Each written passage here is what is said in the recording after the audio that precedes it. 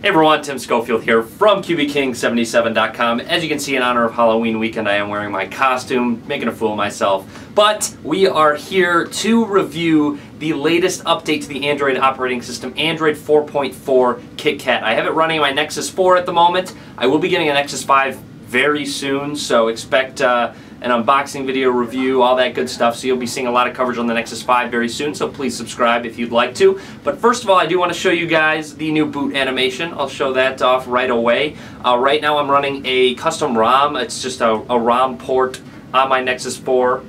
So there it is. Here's the new boot animation. Hopefully you guys can see it. It's great. I really like it. It's very minimalistic, which goes along with Android 4.4 KitKat. So wanted to show that off, but now it's booting up. So I'm going to hop over to my desk and we're going to take a look at the operating system.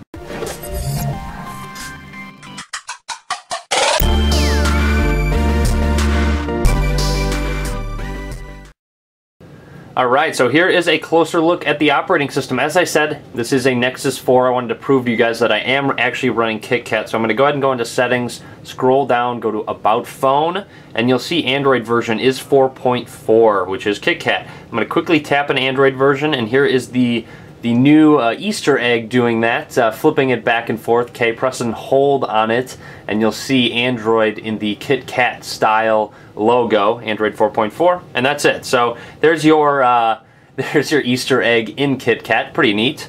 So anyways, right away you're greeted with a new launcher, the Google Experience Launcher. You will see there are ways to install these apps. A couple of them I'll let you know. I'll link to where you can get them on your phone, so you can install this launcher on your phone. Actually, I'll post a link in the description for all that good stuff. But right away you'll see when you swipe to the left, it goes straight to Google Now, which is over there, which is interesting that it's right there. A nice little animation there. You'll see the bar changes to white instead of transparent as it opens up.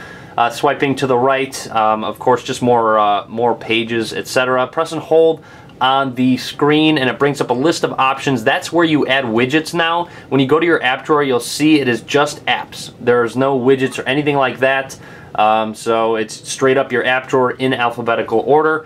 So if you want to add widgets, you have to press and hold on the home screen, press widgets, and of course you have a long list of your standard widgets that come with all your apps, all the great Google widgets as well. So if I want to add a digital clock, press and hold, put it on your home screen as usual, and it adds it right there. You can still resize them, drag and drop, pull it over, and it resizes it. Also, when you press and hold on your launcher, you have wallpapers. There are some new KitKat wallpapers. I'll post a download link for those in the description if you want those. So I got you guys hooked up with all your KitKat goodness. You'll see if I want to set a wallpaper, I just hit Set Wallpaper, and it changes right away. You'll notice it is transparent. I'll put a better wallpaper on. It's transparent in the sense of you can see that there's no black background at the bottom, so it makes the screen look even bigger, not having that line that's a kind of a cutoff line. So just kind of showing you guys that. I'll set this wallpaper back, and up at the top as well in the notification drawer, you'll see there's no just bar. It is transparent all the way through. Just a nice clean look to it. I also want to make a quick note that if you wanted to add a new page, all you have to do is press on a widget or an app and just drag it over to the right of your last page and it'll add a new one. So you'll see now I have 3 home pages instead of 2, so it's very simple to add a new one. You can't do it in a sense of there's no plus button on the right side here. Just want to point that out for you guys. There's settings though, so we can go into the settings of this Google Experience Launcher. You can turn off Google Now, so you do not need to have that on. Some people may like it, some people may not. You do not need to have it there. You can turn that right off. You can change what your phone search is going to search for. There are voice settings I'll get to in just a second. Accounts, notifications, all that good stuff through Google Now. But anyways, I can just say, okay Google, what's the weather like in Ann Arbor tomorrow? Tomorrow's forecast for Ann Arbor is 48 degrees with a chance of showers. There you go. So very quickly you'll see it recognize it. It's basically the microphone is always listening for that keyword, okay Google. How are you doing today? It's not going to respond with anything, it's just going to do a Google search of that. But so you'll see, it's great. It responds very well to your voice, so you have a very quick way of getting to Google Now. Very similar to the Moto X, actually, if you guys are familiar with that. I'll post a review video soon, actually, of that device. So anyways, also you will notice it has a completely new look to it, design-wise. You'll notice some application icons have been updated. The camera, the phone icon, all that stuff. Even the app drawer icon's been updated. A bunch of different apps have been updated as well. I know there's a new downloads app. There's a new email application as well, which gives a more Gmail feel to it. I'll just post a picture of it. I don't feel like setting up an email address. But yeah, so there's new app icons, which are nice. I actually really like them. The camera one's great. The dialer's great. And then up at the top, if I can zoom in, hopefully this works, you will see that there are new icons for your status, essentially, with battery, signal, Wi-Fi. They're all just white, basically. So there's no real color to them. You'll notice you pull down and we go to the, I guess, our settings here. You'll see that those are all white as well. There's no blue to them. Let me grab my Moto X so you guys can compare to what I'm talking about. We can go ahead and see that there's blue as opposed to white in here. Hopefully the camera picks up these color changes. So you'll see it's a little bit different. Obviously the screens are different, but you'll notice that there is more color to Android 4.3 than there is to Android 4.4 KitKat. Also, in regards to design, when I go ahead and go into the actual settings, you'll see there is still some color with some if this on button is blue, but you also notice when you over scroll, it is just white now. It's not even blue. That is a white color. I don't know if you can tell because of the background and the camera, but it is definitely just a white color now. So it seems like they're going with a more minimalistic design, which is different, of course, which some people are going to like, some people don't. I personally don't mind it at all. I do like the blue color, the hollow color, so I'm glad they still kept some of it. So again, it's just a total personal opinion if you like the new design of some of these or not. Alright, next I want to talk about the new dialer, which is great. I really like it. When you bring up the dialer right away, you can search for contacts and nearby places, so you can start searching for businesses, etc. You don't have to go into your Google search. You can just go into your dialer and search for them. You'll see your favorites are up at the top. I have a few there. You can also press all contacts, and it brings up your entire contact list. You'll see you can scroll through by letter. I might be blurring these out. Obviously, I'm going to be blurring these out because there's numbers, so sorry about that, guys. But anyways, you can go ahead and bring up the dialer here. There is settings in the bottom right, import, export, new contact, all contacts, and settings as well. We can go into settings real quick. Caller ID by Google, which is a new feature. What it does is if you get a call from an unknown number, if you don't have a contact in there, it's going to go ahead and do a quick search and look for a business, apparently, and if it finds a business, it's going to let you know who's calling you. So that's a very neat feature. Finally, someone's implementing that. You can press this button down here and it brings up a dialer. It's a little more compact.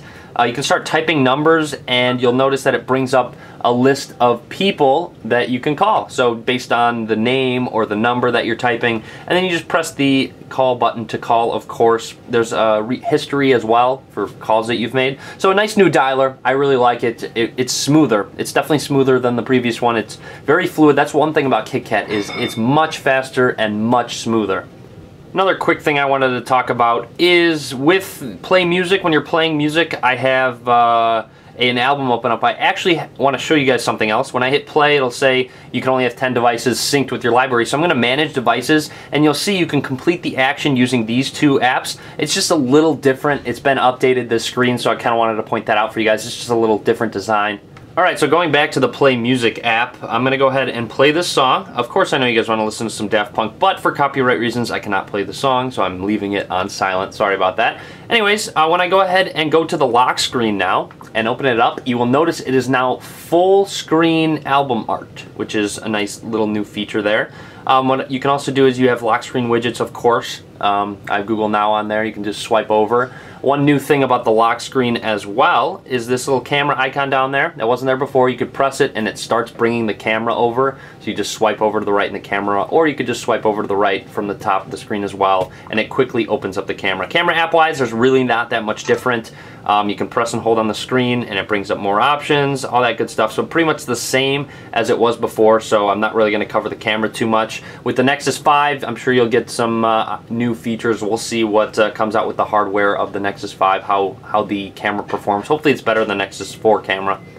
Another nice new feature is called Immersive Mode. So I'm going to go to Play Books and I'm going to read Alice in Wonderland. So when I go to Alice in Wonderland and it loads up the book, and I start reading it, you'll see it switches to full screen mode, which is called Immersive Mode. So the notification bar is gone, and so are my back, home, and recent running apps buttons. So if you want to get those back, you can swipe up from the bottom and it brings them back, or you can swipe down from the top and it brings them back. So it's nice. I know it's nice because some people, when they play, I believe you can do it during games as well and movies, so you can have a full screen experience when playing games and movies. When kids play games, they can sometimes accidentally hit the home button and they don't know how to get back into the certain game, so that's kind of nice for just that reason alone. I know I've heard of that issue with some people. Of course, I want to make a note, there's a new messaging application. It is just synced with the Hangouts application. There is no standalone messaging app, so you are pretty much stuck with using the Hangouts app for your messaging if you do use a Nexus device and use the Google experience, of course.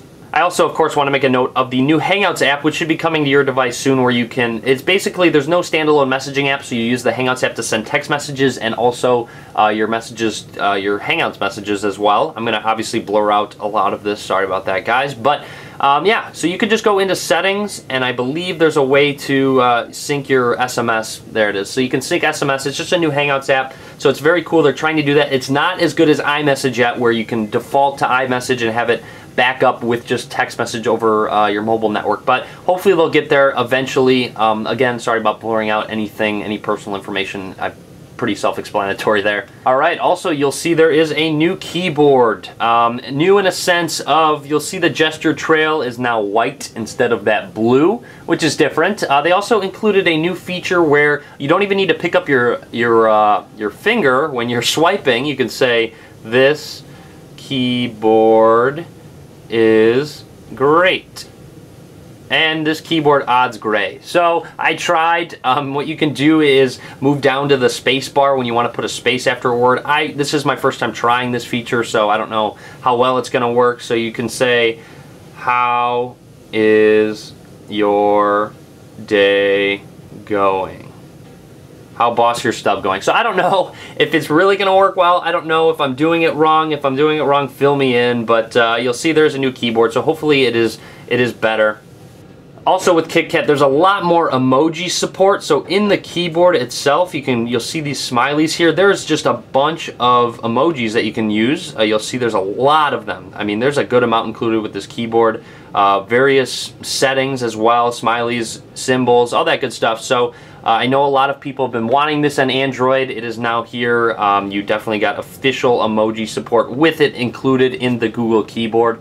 And just a couple final other features. Multitasking should be a lot faster, so when you switch between various applications, it should just be overall quicker. Again, this is a custom ROM, so but overall, my experience has been great. KitKat has been very smooth. I haven't noticed any lag whatsoever on my Nexus 4 running this ROM, but KitKat is great in a sense of it is extremely smooth. Otherwise, though, some new features I want to show in the notification panel. There's a new location option, which I'm very glad they included. I was tired of using a widget on my home screen to toggle your GPS on and off. So you can turn that on and off.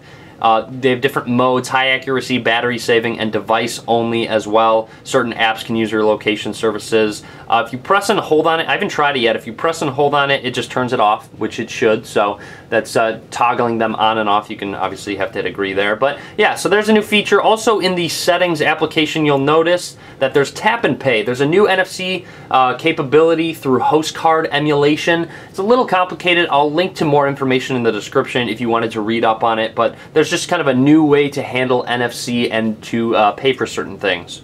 But again, that's it. That is all I wanted to show. Essentially all the new features in KitKat 4.4. Hopefully you guys liked this video. Hopefully it helped you out. Of course, you can still use 2 fingers. All that good stuff that was still in 4.3. I just wanted to talk about all the new features. So let me know what you think. If you do like the new look to it, the new feel, let me know. Leave a comment. Please subscribe to me as well. I'd really appreciate it. You can also follow me on Facebook, Twitter, Google+. All links will be in the description of the video below. So as always, guys, thanks for watching. Be sure to give this video a thumbs up.